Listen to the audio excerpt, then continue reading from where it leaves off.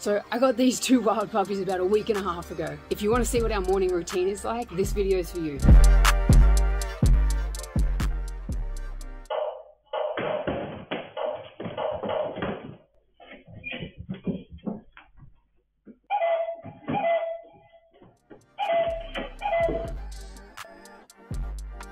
Good boys. This is the start of our morning routine. I wake them up, take them out on the grass, go to the bathroom, and then they're awake for the day, so we're about to go training. So I like all the gente out the front. Boys are chewing some bark. Inside. I plan to post regular videos on how their training is progressing, so if you want to stay tuned on that, I recommend subscribing to the channel so you get all the notifications. I've pulled up at this area here. There's a really big car park. There's a pretty controlled environment. I know the area. There's some foot traffic a little bit later, but at this hour of the morning, we're pretty good. We'll do it on this hard surface, so it's going to be easier for them to find the kibble because they've only done one session at Pat's shop. First, I'm going to set up the camera gear. So what I'm going to do is get each pup out individually, and we're going to do a marker loading session here on the car park. So easy for them to see the kibble, minimal sort of distractions, give them a bit of a chance to explore around this pretty big car park. If they choose to get a little feisty and destroying my pants, then I'll actually grab out this rag here, do a little bit of a bite session if it looks like they want to be satisfied with that. I do plan on doing that a little bit later in the day. If they show me that they want to do it now, then I'm happy to give that to them because they're showing me what sort of drives are turned on at this hour of the day for them. In the future, what I'll be doing is tracking will be the first thing to do in the morning, some bite sessions after that. But right now, let's see what they're offering me, and that's going to help me set their windows of opportunity. Stick around and check out the sessions. Oh, you bit sleepy. Now, I don't need a leash in this session. They're not really ready to be using leash pressure in this way, plus their collars are kind of big and they're the smallest ones that I could get. What I like to put the leash on for, they can immediately start getting used to just there being a line attached and it's not meaning anything. A lot of my equipment I want to mean nothing to them, but then there's other equipment I want to be very specific.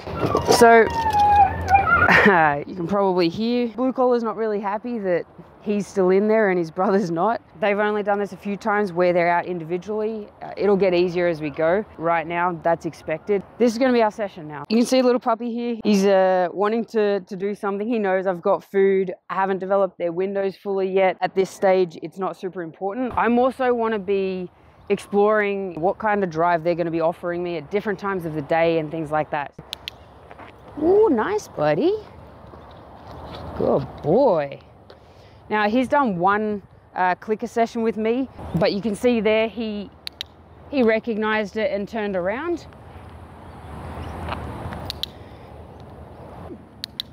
Nice, buddy. Good boy. Oh, oh, yes, use those back legs. Oh, boy. Nice, buddy. All right, talking to them, showing them that they did good, engaging with them. Oh, good boy. All right, to me, that's part of the session. Nice, buddy. So that time I wanted him to pursue me a little bit. I wanted him to go like, hey, you've been clicking every time before. Like, hey, man, I want what you have. A little bit of pursuit. When he comes up closer and sort of is pushing on me a little bit. Oh, that was bad timing. I thought he was going to jump up, but that's okay.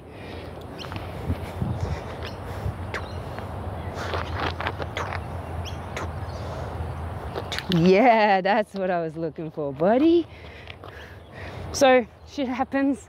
You know, that was a perfectly bad timing right where he sat because I don't want my dogs to sit and wait. I want them to be pushing. If you're training a pet dog, perhaps, where you want them to be very respectful, have manners, and sit before people pat them and sit before they get their food and all those sort of things, absolutely nothing wrong with that. But it's not what I want or need from these puppies.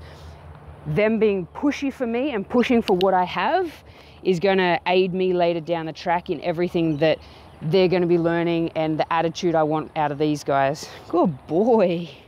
Oh.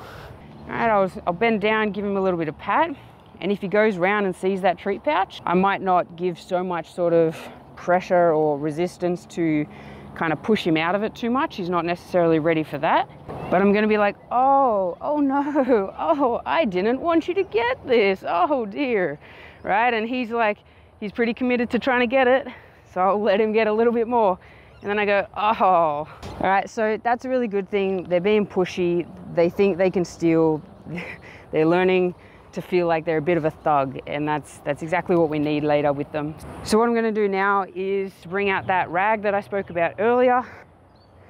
As you can see, he's willing to bite things, so he's highly likely to want to play a game.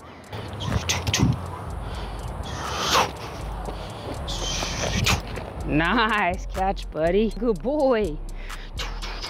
Oh, oh, oh, nice. Your brother's not happy. He doesn't know it's his turn next, eh? So now I'm just gonna let him explore. I want him to explore, and I want him to explore away from me. I can still stand on the leash whenever I need, but I want him to feel free and to actually have the confidence, but also the desire and the curiosity to go and explore other things. So basically everything that I did here with red collar, we're about to do with blue collar. Now that we're home, I'm gonna get them both out, take them both into the backyard, and then grab them some water. I've clearly woken both of them up. Red just sat up as I moved the camera. They were both resting, which is exactly what we want inside the vehicle. So, it's Red. I press blue. Hey guys, let's push down. We'll be gonna have to jump down soon. So we've got a couple of dogs on the other side. Oh, no. Buddy, come on.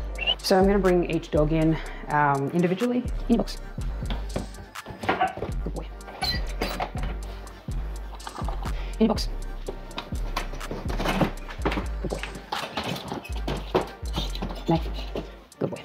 So the boys are in the kennels, as you can see there, and Genta's just here getting all the pats. But basically, they'll have a little bit of a kip now. I'll let them out, go to the toilet, and then they'll go in there for a few hours and have a pretty solid sleep after that. In the coming days and weeks, the training will begin to develop as they begin to progress. If you have any questions, suggestions, or things that you want to see, leave it in the comments. And if you want to see any other videos we have, check out Pat Stewart's channel here.